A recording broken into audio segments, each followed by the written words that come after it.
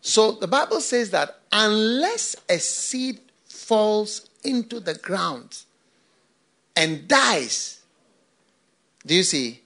It remains alone. So there are going to be dark seasons where you have to go through. Amen. Elijah went through darkness. He was depressed. Do you see? In the book I was reading, he appeared in a vision and he told Rick Joyner and some people who were having a meeting. He told them that I failed that test. That's why the rest of my ministry was given to somebody else. And he said that in the test, he said that I ran away from the fight with Jezebel. I shouldn't have run away. He said I should have fought with her. Like I fought with the 400 prophets of Baal. I should have fought that one too. And I would have defeated her. But because I didn't, it affected other generations and so many things, bad things happened after. So I should have fought that one. And he said today, many people are failing the fight with Jezebel. They are running away. David went through darkness after murdering his associate. I mean, that was a serious mistake. So maybe you have entered a season of darkness, having made a mistake. Now to kill your assistant is serious. How many will agree with me that he entered a dark phase of his life? Yes. And you may have entered a dark phase because of a mistake that you've made. A disappointment, a disillusionment, a horror that you have been into have made you enter a dark phase. But you see, after the dark phase, and if you go through the dark phase may be initiated by you. It's still dark. Amen. Joseph entered a dark phase. His brothers didn't want him. When you are rejected, it's one of the bad experiences spiritually. Because it makes you take decisions that you can take a wrong decision. Yeah. You know. I remember one brother, when he was coming into the room, he would open the door slightly and he would say, Can I come? It's like he was always trying to say that, I'm sure there's a meeting here that I'm not supposed to be in. You know, and we kept on noticing, why do you always do that? Can I come? Can I come? In the end, he left. Because you see, there was a spirit that he felt he was not part. And as you keep on feeling that, before you realize it becomes real. And everybody becomes nervous. Can I? Is it okay? Can I come here? Oh, yes. Esther entered a dark season when she became an orphan. Oh, yes. Her father was dead. Her mother was dead. And it was like her life was spoiled. And I'm sure that she would cry in the night when she would see people with mothers and see people with fathers and see people with families. And she would say to herself, I don't have a family. But you see, God was taking her through that season.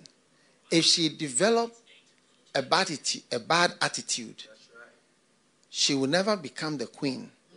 Because when she comes, she'll come with an attitude and the airs. And that one also produces a smell.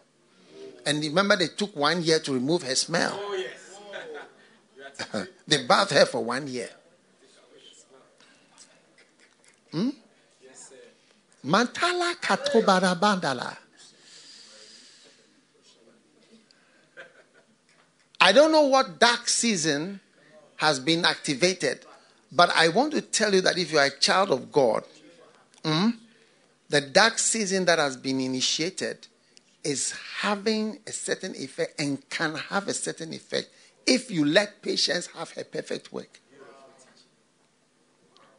Moses entered a dark season when he murdered someone. I mean, his life was normal. He was in the palace and everything was going well. And suddenly, he killed somebody. I think when we went out in the evening to have a drink, before he realized by the end of the evening, he was a murderer. And now they were looking for him. And it was a problem.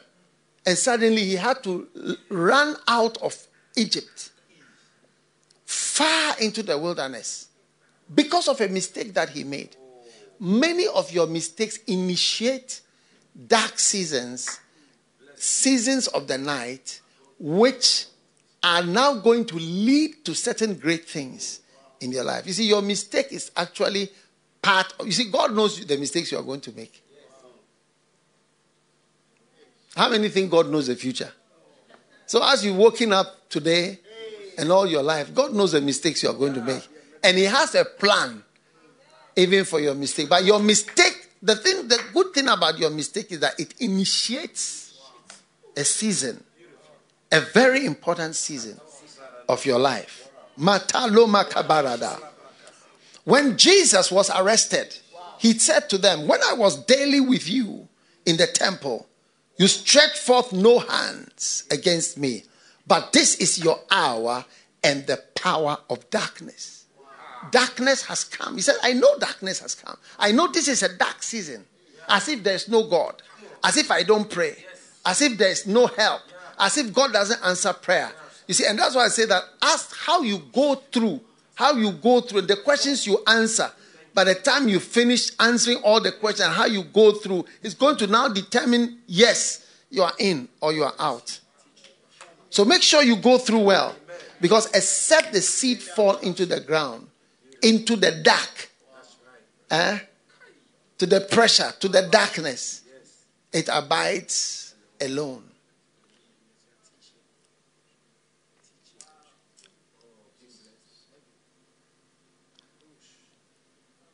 Psalm 105, verse 18.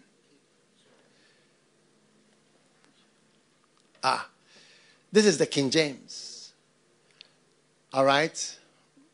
It says, whose feet? Let's say from verse 17. I'm talking about your life. Once you are a child of God, listen, if you are a child of God, you will go through seasons. And I would say that many of the seasons are dark. Even when there's brightness, a dark one is starting.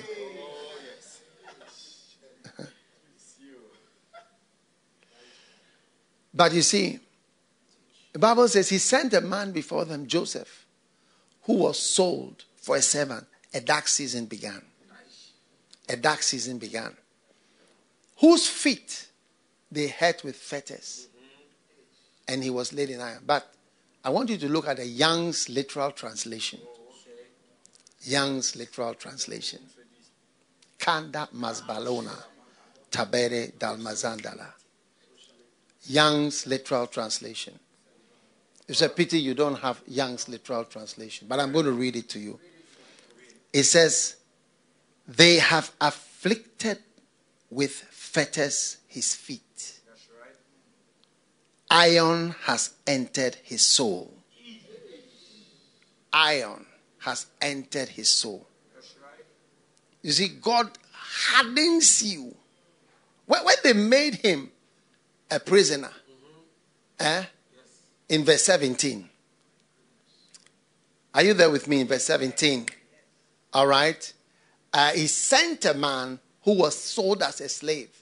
When they made him a slave, somebody who had a house and a home, when they were taking him, he was crying. If you read the detail of the detailed story in the history books which show how what happened, he told them his father is a very rich man. And think about you if you were arrested like that and they were making you a slave. Will you not talk? I mean, he told them the amount that his father would give them to just release him. They didn't. Because God had determined that he was entering a certain dark season of his life. And what happened when he entered the dark season? The Bible says iron entered his soul. Yeah, you see, he was a softie. He was a pampered last born. Every time, nice things. Yeah. Iron entered his soul. Iron. Malata baroma shambadada. Iron is entering your soul and it's making you hard and, strong for your calling and your ministry. Years ago, when I started in the ministry, I started to see disloyalty around me. And I always see it. People murmuring, complaining. If you are a foreigner working in Ghana, people will speak Twi around you, or Ghana, or whatever language. You'll be surprised what they are saying.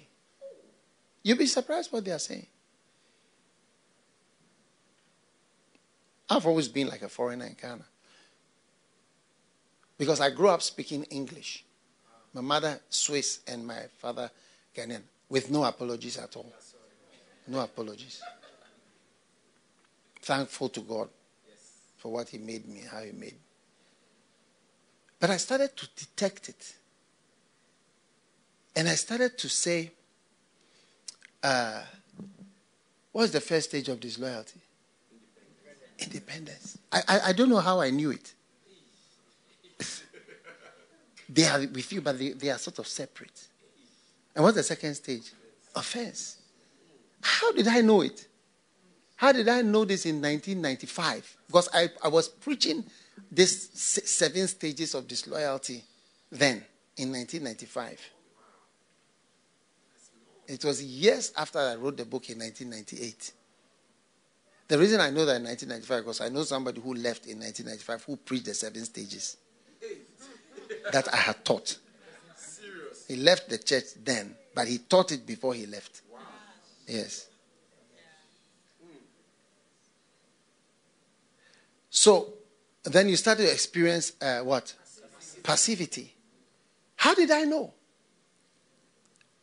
And then criticism. And then politics. When they meet, what did they say? What did they think? And deception. And open rebellion. And execution. How did I know all these? The church has just begun. But you see, entering that phase, it put iron in my soul. Yeah. And gave me a worldwide ministry. There are so many people that are just happy to have me to come and preach about loyalty and disloyalty. Or to read my book. Or to even hear from somebody who can explain the book to them. It's amazing. Iron entered his soul. So today, don't be discouraged. All right? You may have entered a dark season. But it's rather to make you fruitful. Amen. Oh, yes. Psalm 4 and verse 1. Hear me when I call, O God of my righteousness. Amen. Thou hast enlarged me when I was in distress. Have mercy upon me. Amen. And hear my prayer. Enlargement comes when you are in distress. It says, thou hast enlarged me when I was in distress. Not before. It is in distress and in the distressing situations of your life that enlargement actually comes. Yeah. Your expansion of your life, of your ministry is actually coming in distress. He says, thou hast enlarged me when I was in distress. Every crisis, every problem leads to your enlargement if only you can pass that test. You may not understand. You say, well, about this darkness, I've murdered somebody like Moses. How is it going to lead? It's going to. This is what is leading you to be the king. This is what is leading you to be the king of Israel. Yeah. That was enlarged me in my distress. It was in my distress that you now got the chance to enlarge me. You may have gone through a divorce, gone through a challenge, gone laid off at your job, have a beast in your house, had a situation wherever. But the enlargement is coming in the distress. I can hardly, you see, when we were persecuted at our first church in Kolegono, I didn't know this was what, and God was enlarging. In fact, on the first day they broke down our walls that were broken down by the government. The government, you see, you don't fight with governments. It's something you learn with time, that you don't fight against governments. Yes. It's not easy to fight a government, no matter what the government is. So now for the government to come and attack us and break down our walls, what a distress. But you see, God had something. He had the Kodesh and other things in mind. Thou hast enlarged me in my distress. So receive enlargement. You see, that's why I said that if the seed falls into the ground, if it can fall into the ground and die, it's going to bear much fruit. Psalm 23. Beautiful. Oh, yes. Now, this is a verse, something that we all know. So why bother to share it? The Lord is my shepherd, I shall not want. Verse 2. He makes me to lie down in green pastures. Are you listening? I hope somebody share. I don't know whether I'm talking to the right people. Those on Facebook, I hope you are actually listening, because it's so important. That's why I said you should share this. Notice, this is your famous sound. Are you there? Yes. Oh, yes. Oh, yes. He leads me by the still waters. Verse 3. Oh, Mandele Baka. He restoreth my soul. He leadeth me in the path of righteousness. How does this help us? Verse 4. Yea, though I walk through the valley of the shadow of death. The valley of what? The shadow of death. I will fear no evil, but thou art with me. Thy rod and thy staff, they comfort me. Amen. What is coming after the valley of the shadow of death?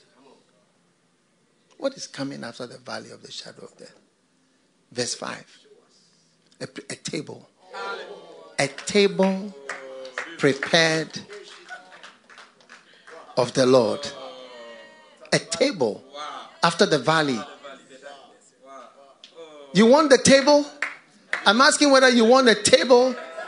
How many want an overflow? He said, thou anointest my head and my cup runneth over. You want it? You want abundance? You want overflowing? Then you must know that there is a valley before this wonderful table. I'm sure many of you have not noticed this valley comes just before the table. Yes. I see a very great enlargement for you, your life, and your whole ministry. Oh, yes.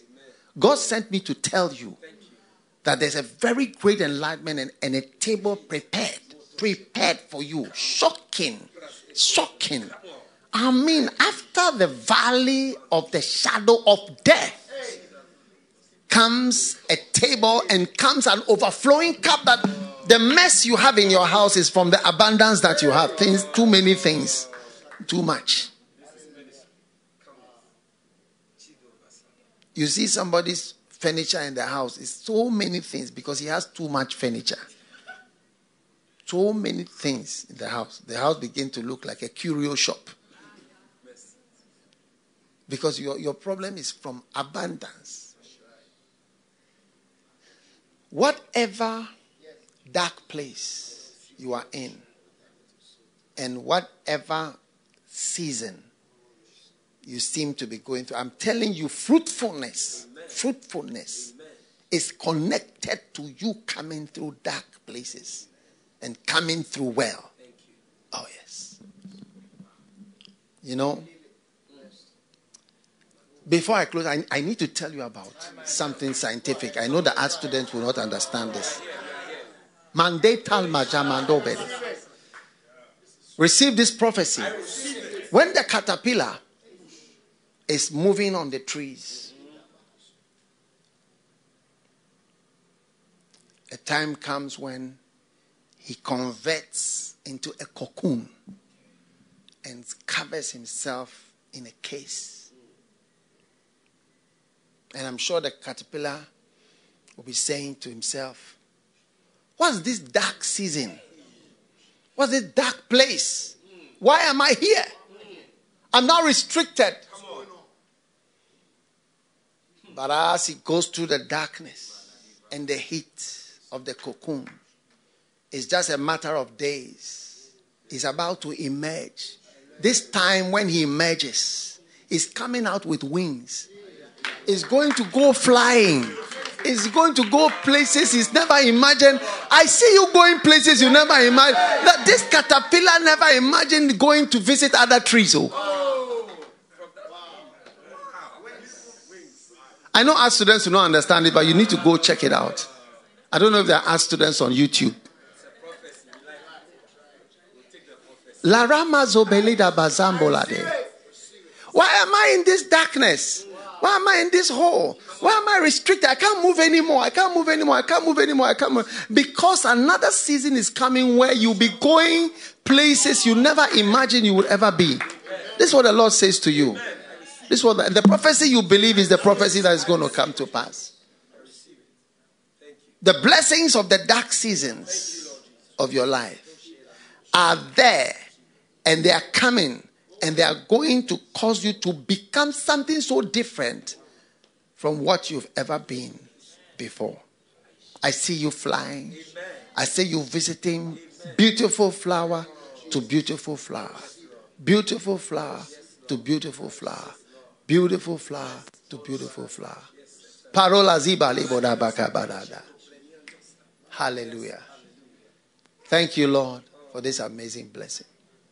I remember one time there was a man called Adam. I don't know if there are still people watching me. I don't know if somebody is ready for what is about to happen. There was a man called Adam. Tamando Asbalero. He was the king of the earth. Oh, yes. He was the king of the earth. He was the king of the kings of all the earth. There was no one like him. He was having a good time. He sees lions, they bow to him. He sees leopards, they say, oh. He sees snakes, they just run away. I mean, he was wild. But God said to Adam, I'm going to take you through something. I'm going to put you to sleep. So, oh no, I don't want to sleep. I'm going to close your eyes. You will not see light. You will not see. Adam said, no, why? I'm happy. I'm okay. But God said, I'm going to show you something you haven't seen before. God put him to sleep and woke him up to introduce him to something called woman. When he got up, he couldn't believe it. He couldn't believe it. God was going to introduce him to sex. Hey! God was going to introduce him to love. I mean, from the darkness of the sleep, he was coming out to experience fantastic. I prophesy something amazing. Oh, yes. It's coming after the sleep, after the dark season. God is going to honor you. Can you imagine a man solo? He doesn't even, first of all, he doesn't know what is sex. No, this is serious. And God said, no, there are higher things. There are higher things. Like the caterpillar, there are higher, there's flying. You've never flown before. You'll be flying soon. Every holy hand. Mambo sandala mashamba kabaranda. Father, thank you. Thank you for your power. This morning, we are so excited. We are so grateful. I pray. I want you to touch your television, hold your phone, put your hand on your heart. I need to pray with you because fruitfulness is happening in your life. And God is taking you through either a self-induced season or a mistake-induced season. It doesn't matter how the season has been induced. Maybe induced by something else. But through that season, Manoma Rusan Jomzen Dembes Bilo Ambara Masato Balakatabala. Father, thank you for everyone watching today. Thank you for those part of this amazing service, receiving power to come through excellently. Thank you for flights. Thank you for flying and new amazing experiences, unimaginable, that are coming to your children as we pass through this season and we go through whatever season induced by our lives. Thank you. Thank you for the darkness that David experienced when he was running away from Saul for years. But Lord, through it you made him the king. Thank you. The sacrifices of God are a broken spirit. May the Lord strengthen everyone to come through beautifully, gracefully, to accomplish all that is His will, to be the person God has called you to be, in the name of Jesus Christ. Father, I thank you. Thank you. Disintegration I hear. As you break up before the Lord, great fruitfulness will come out of you. In Jesus' name.